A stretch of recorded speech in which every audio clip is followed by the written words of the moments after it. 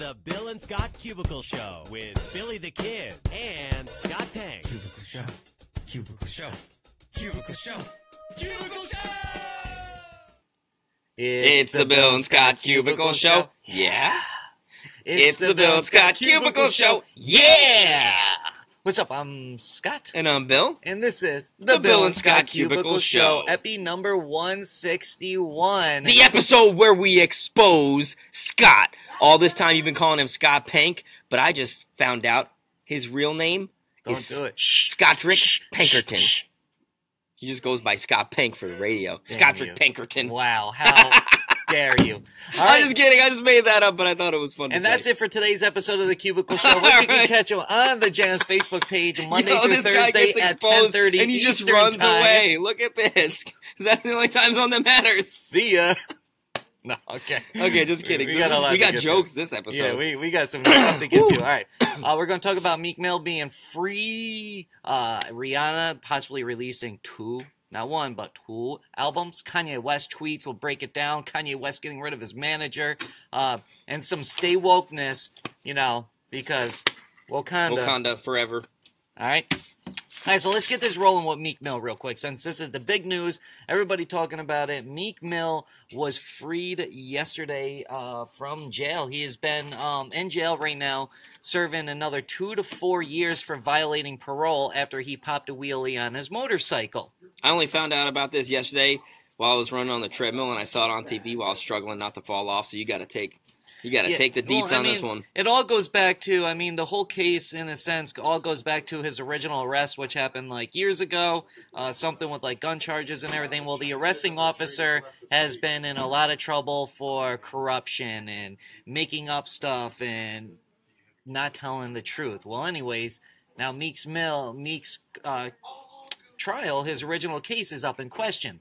So that's been the whole thing with what his judge and everything been trying to get him free out of jail. But this judge that he's been assigned has been completely going in on Meek nonstop. This is the same judge that allegedly said, well, I want you to sign management with my buddy. You need to make this Boys to Men song. How is this person still, how do they still have a job? It's because the people in power stay in power. Yeah.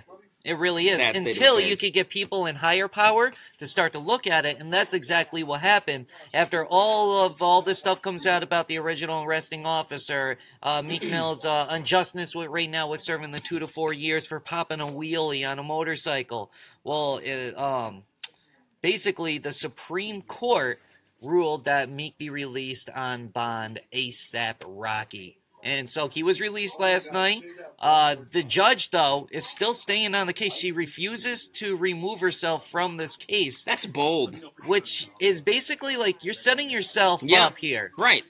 That's what I'm saying. The Supreme Court's involved now. Your decision basically already got overturned. You're that's not good enough to say that maybe you should step back and stop trying to get your nephew signed to Meek's label. Meek's not going to do anything for you. Good morning, Kyle. All right. Checking in. Well, anyways, Meek got out of jail last night, and so the first thing he did was go see his family. Kidding. Oh, man. Got him again. Oh. I kid. Actually, he went to go to a 76ers game where he got to ring the big Liberty Bell. That's cool. It's a cool moment. Check out the graphics on this floor, too. Watch this. He's happy, though. Meek has smiled through it all, though. He does seem like he has a good sense of humor. Look at it, he's shattering the... Wow! That's powerful. That's cool. That's the power of freedom. Ooh, I like that. That is really neat. That's what happens when you put that crack in that Liberty Bell. Mm-hmm. You crack the floor, too. You crack the bell, you shatter the floor. Yeah, so Meek is out. We'll see what happens. I think we'll get some Meek music within the coming weeks. I don't know what direction we're going to get. Are we going to get a political Meek? Because he also said that he's going to fight for injustice.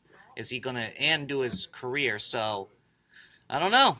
I don't know what we'll get here from him. What if the reason he didn't go see his family right after he got out is because he doesn't have a family because Meek Mill is a robot? Ooh. And what if we get an album of robot songs? Beep, beep, beep, of ones and zeros? Oh, the binary code. Damn. That's the album name. There it is. All right. Okay, we got this in the mail yesterday.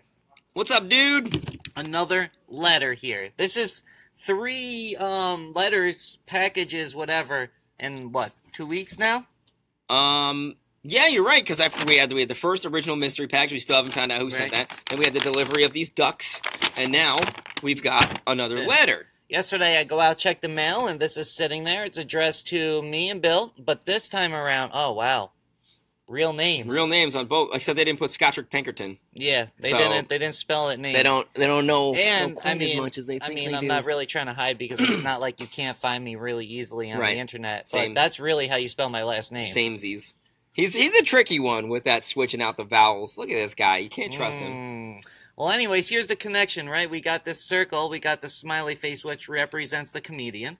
So we had that on the card and on the box. I think there's a smiley. We got the box still here full of noisemakers. There we go. For comparison. Here's the connection. Now, do we have a copycat, or is this the same person? Well, oh no, my noisemakers.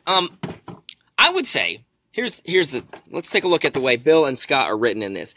It's distinctly different from this one. Or is it? Is this the same person now trying to disguise their handwriting, or maybe trying to disguise their handwriting before and not trying this time so it looks different? What's it called when you're both hands? Ambidextrous. Is this person ambidextrous, and this is their right and left hand writing? It's entirely possible. Right? We won't know. Now, this is what I will say. I'm not trying to generalize here, but I believe that this letter is coming from a female. And why do you say this, Scott?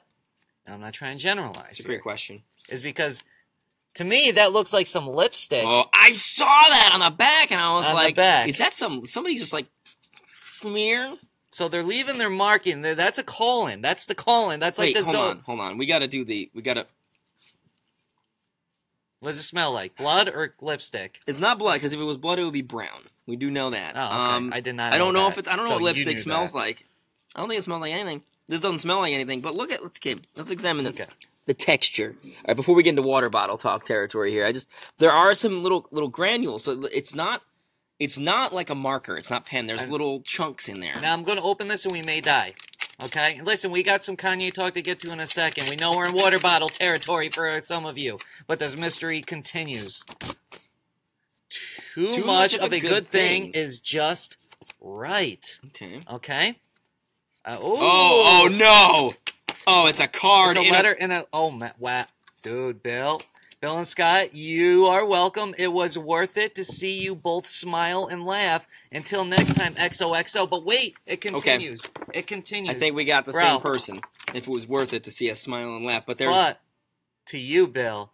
Okay, it's got a heart. So we're going deeper than the smiley face. This might be... This is a mini card admirer with a flower on it. Ooh. It looks like... Is that sunflower?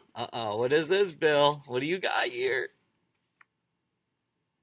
It says, Bill, perhaps it is a happy coincidence that you and I both enjoy Watchmen. I had a feeling that your button was symbolic of this, but I chose that quote because it is one of my favorites.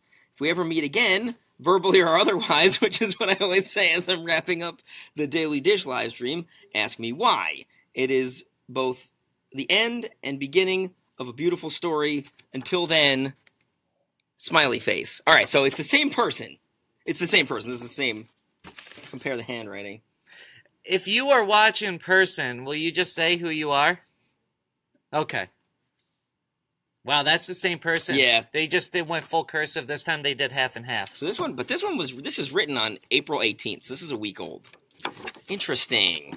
All right. Look at the efficiency of the U.S. Postal Service right there. Oh, God, great delivery. Okay, so let's move on here. As we continue to break down this mystery, we'll make another sub-video that we'll put out later in this week as we explore this mystery, because we are also known as the Jams Fact Finders, and if there's a fact to be found, we will find it. We're going to find it.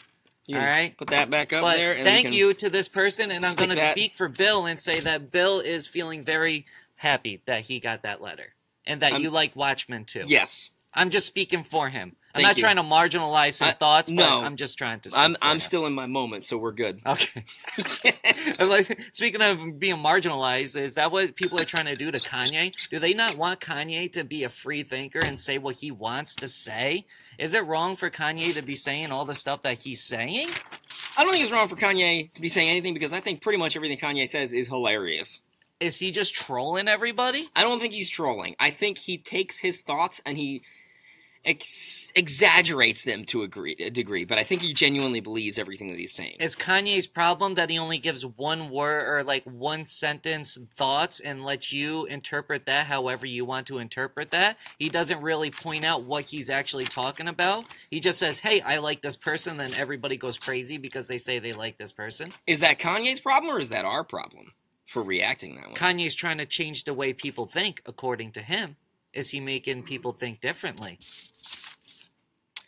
I think you brought this up in a good point before the show. If he was making people think differently, they would have thought differently 13 years ago, but somehow everybody is still surprised when Kanye starts popping off about something silly or something weird or something that you wouldn't think that somebody like Kanye would be talking about. Yeah, Kanye has been saying crazy stuff since day one. That's just what Kanye does. You know, Kanye is not afraid to say something that masses believe or maybe few people believe. Kanye will say whatever he thinks is real, he's going to say it. Which also leads up to Kanye last night tweeting out 2024. And then also, what was the hashtag? Here we go. All right. The sign said, "Keep America Great Again."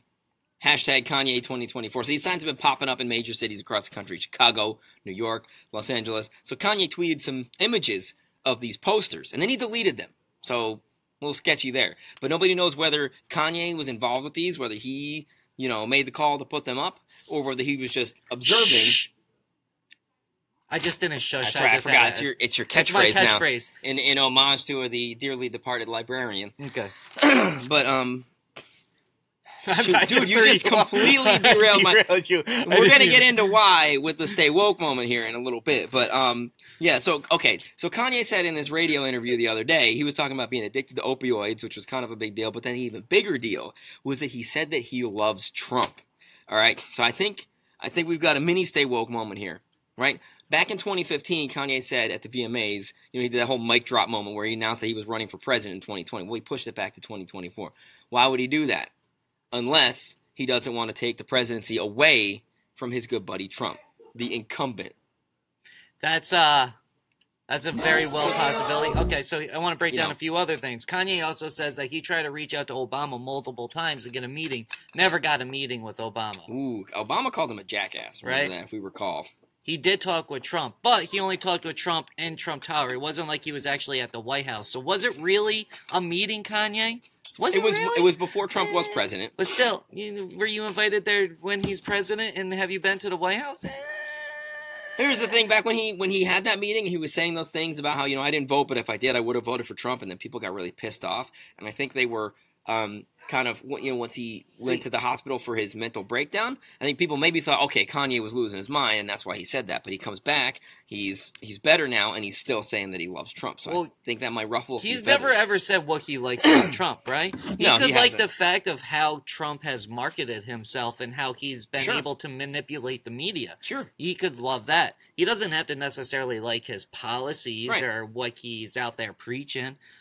But then again, we don't know what Kanye even means fully. Nobody fully knows what Kanye means because he's never explained it fully. He's an enigma. He just leaves it there and lets you interpret it the way that you want to. Well, so get ready for the Kanye presidential run. Are you ready for that? I'm ready for it because it's gonna be awesome. How do you not vote for Kanye West for president? Holy crap. Like, if I am still on the radio, then I will talk about it nonstop. Oh, yeah. Like, non-freaking stop. What was that, 6 years away? Yeah. It was a long time away. I don't know how my life's going to be. I may be dead in 6 years. Who knows? I hope so. Well, not you.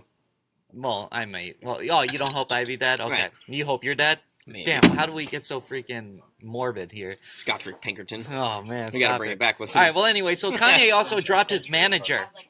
Scooter Braun was his manager. Scooter Braun helped him, link up the deal with Adidas, all that stuff. Well, he dropped Scooter Braun, and he tweets out, I no longer have a manager. I can't be managed.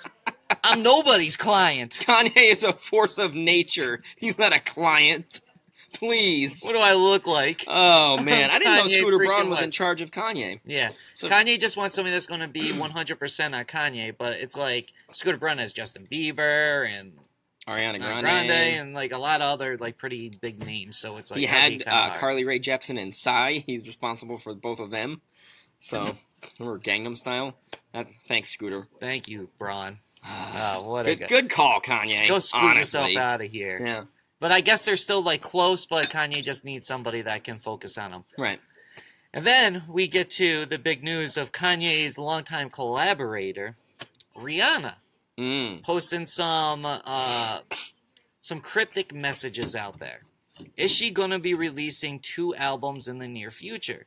This is like the picture people, like, she puts this out, so people are like, oh, is there albums coming? Because it has like a countdown clock at her website. There's Fenty Beauty. It says Savage. She's got 2 boobs, an album for each. 2 eyes, 2 nostrils. So, if you add all that up, Was that sexist? Was that a sexist thing to say? Well, she does have. Because, I mean, they're displayed. She does have. Yeah, right. I mean, 2 arms. That's like saying she don't have 2 eyes. Right. Because she does. I mean, we'd say Fetty Wap has 1 eye. Ooh, does that mean he's going to be putting out 1 album next time? Yeah, I think we figured it out. People. Fetty Wap just wants Rihanna. 1 more hit. So there could be 2 Rihanna albums coming in the near future. That is a speculation, but I do think we're going to get at least 1 Rihanna project. Well, here's the thing. Let's look at Rihanna's track record. I would classify her as a workaholic. She was pretty much perpetually putting out music. And aside from the 4-year disparity between her 1 album, Unapologetic, and Anti, 2012 to 2016, she put out an album pretty much every year since 2005 when she put out her first album. So it was weird that she hasn't put out an album in 2 years. Right, but then according to a source... she says, the source says, quote, Rihanna wasn't happy with how her last album performed.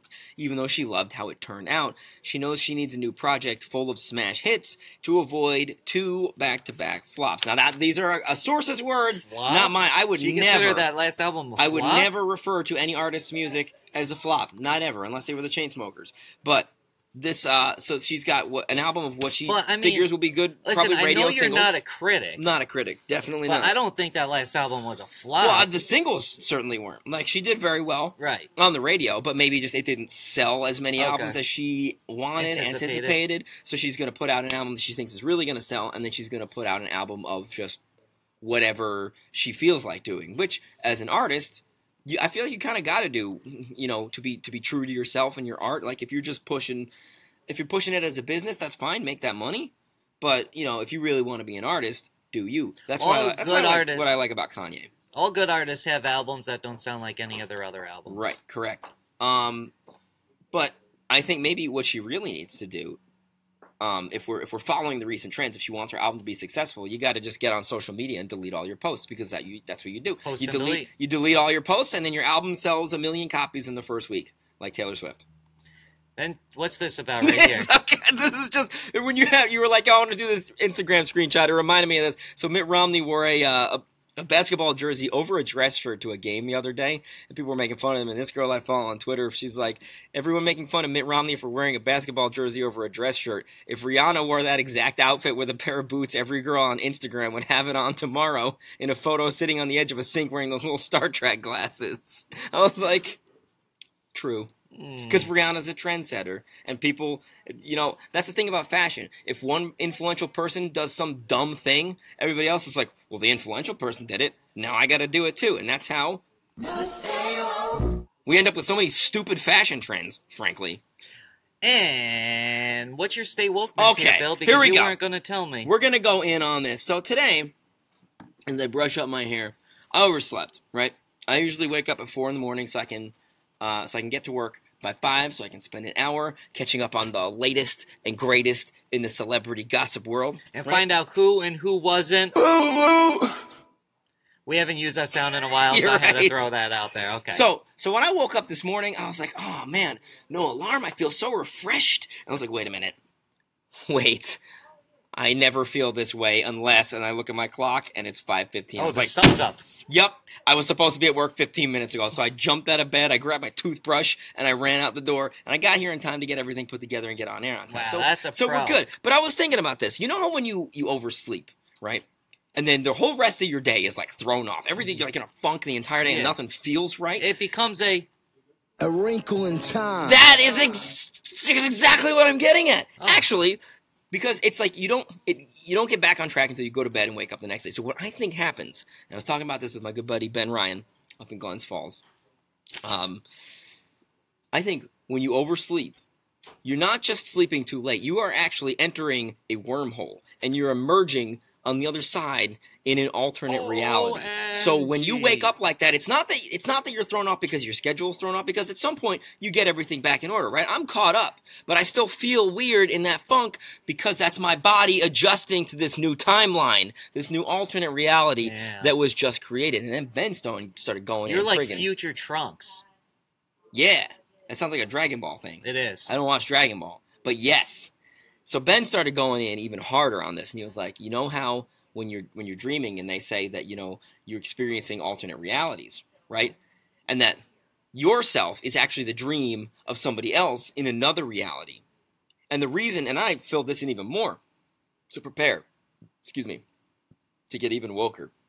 Oh, I don't know how. The reason why you can't, like, reconnect to a dream sometimes when you wake up from it, or why none of your dreams are coherent, it's not because you're just going back and forth between yourself and your dream self. It's because you're going back and forth between a multiverse of selves you can kind of plug into and out of like a switchboard. So you go into this reality for this dream, into this one. And you know when you're dreaming, because it doesn't stop there. You know how when you're dreaming, like you're experiencing things but you're not fully in control, you can kind of like lucid dreams or whatever it is. Things. It's because you're riding in somebody else's body and experiencing things along with them as they make the decisions. So you can kind of... So you're like Kevin Hart in Ride Along.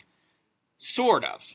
But what I'm saying is, if we apply that to normal life, when you're awake, whenever you get a gut feeling or an instinct, that's somebody else who's asleep, who's dreaming your life riding inside your body. And hit him. Good God. To top it all off, I think part of the reason why I overslept today is because I've been too woke for too long. Yeah, time to go to bed. Wow, Kanye just went on a Twitter spree, and I was about to be like, hey, a few minutes ago? I'm about to read you these couple tweets that Kanye just sent off, but 1, 2, 3, 4, 5, 6, 7, 8, 9, 10, 11, 12 tweets in like 18 minutes. So... if there was like 3 or 4 of those tweets, I'd read them off. Let's recap them and bring them back for tomorrow's episode. But I do want to say is that it shows you how much people really want to know what Kanye's saying, because he reactivated his Twitter with 0 followers like a week ago, and it's already got like almost 19 million followers. Well, no, he had all his followers. No, he started back at 0 because I had to refollow him, and I was like less than 1 million in. I didn't have to refollow him. Did he delete you? Did Kanye personally delete you? Did he pull the old block and unblock trick? No, because he used to have like over 25 million followers. Well, I remember I used to. Yeah, but I didn't saying that before. I follow him now, and I didn't refollow him for this go round. Is what I'm saying. Okay, well, we're not going to get into this now because did you unfollow Kanye? Are you throwing shade? No, I didn't. Maybe, but he did have way more followers before. I believe that. I remember saying online, being like, "Oh, yeah, 25 million followers," because I'd give those stupid little updates to people. But anyways, all right, I'm gonna be out for life now. Bill will be here tomorrow. Wait, what? Wait, I didn't tell you. No. Oh, I'm moving. Oh, all right. Well, good luck. So it'll be the Bill. I'm gonna have to like cross off that graphic over there. I'm gonna have to cross it off. With the Bill and Cubicle Show. Yeah. Maybe it's the Bill else to fill in. Cubicle Show. Maybe you can get Jay Scott. Bill and Jay Scott Cubicle Show. There we go. Same. Okay. So until tomorrow with Jay Scott and Bill, you can catch the Cubicle Show. Wow. I'm just kidding. Wow. I know. You almost got me. Wow. Damn, I thought you would have been sad, but I guess not. He's like, good, get out of here. I'm sad. It's a wrinkle in time. Yeah, I hide it well. Because it's just, you can't see it because... And his name is John C. Jam's Facebook page, Monday through Thursday, 10:30 Eastern Time. Because that's the only time zone that matters. 1. Cubicle Show. Cubicle Show. Cubicle Show. Cubicle Show! That's what I'm talking about, boy! Bill and Scott Cubicle Show, yeah? Bill and Scott Cubicle Show, yeah! Bill and Scott Cubicle Show. It's the Bill and Scott Cubicle Show. It's the Bill and Scott Cubicle Show. It's the Bill and Scott Cubicle Show. Cubicle Show. Cubicle Show. Cubicle Show. Cubicle Show. Not a rectangle show. Not a triangle show. Not a pyramid show. It's a Cubicle Show. Bill and Scott Cubicle Show. Yeah. Bill and Scott Cubicle Show. Yeah. Cubicle Show. We just got one. Boy.